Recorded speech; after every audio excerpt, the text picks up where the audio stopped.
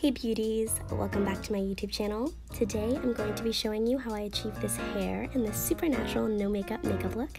So if you're interested in seeing how I did it, stay tuned. So as you can see, we are starting off with some super poofy, curly, overnight hair, and if you're like me, your hair just gets bigger and bigger every single day. And I love this look for just your every once in a while, carefree, wild child type of hairdo. But for today, with the outfit that I'm wearing, I wanted to go for something a little more refined. So I'm doing a flat twist to the back, kind of, and securing it with several bobby pins because my hair is thick, and if you don't secure it with a ton of bobby pins, it will come undone. So I'm basically doing the same thing on the other side, just a little bit more loose because it's a bigger section, so it's kind of hard to get tight, but just secure that down with a couple of bobby pins too so it doesn't pop off. Now I put it in a half up, half down ponytail, and then I go on to makeup. So our first product of the day is some under eye concealer because your girl's got bags. She doesn't sleep, and so concealer is my absolute best friend, and I just apply that to some red areas on my face and just some spots that I feel need some extra coverage. My skin is kind of light, so sometimes when I tan, I don't tan evenly, so concealer helps with that as well, especially in the summertime. I'm just going in with this foundation brush. I don't wear foundation anymore, but the foundation brush does a great job of blending the concealer.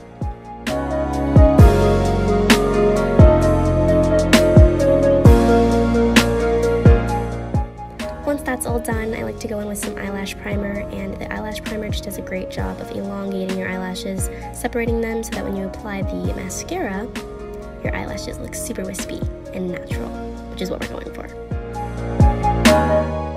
After that, I apply some super shimmery lip gloss because we want to glow, baby. Glow, glow, glow, especially in the sunshine. Great for that.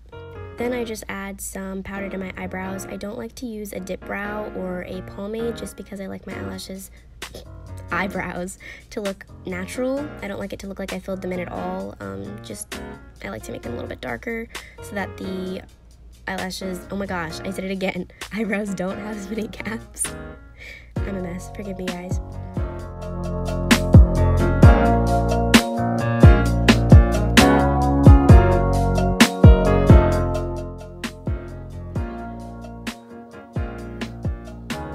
Then I softly brush some concealer directly beneath my eyebrows just so that they're a little bit sharper.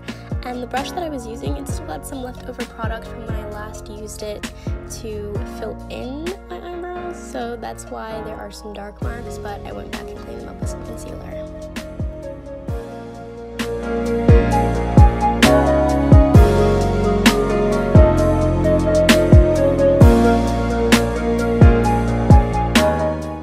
The last step is just dabbing on some highlight, which is my favorite part personally because it gives you that little bit of glow that you need for this summertime. It just looks really nice when the sun hits, and so it's nice to apply that to the nose, the eyebrows, and the cheeks.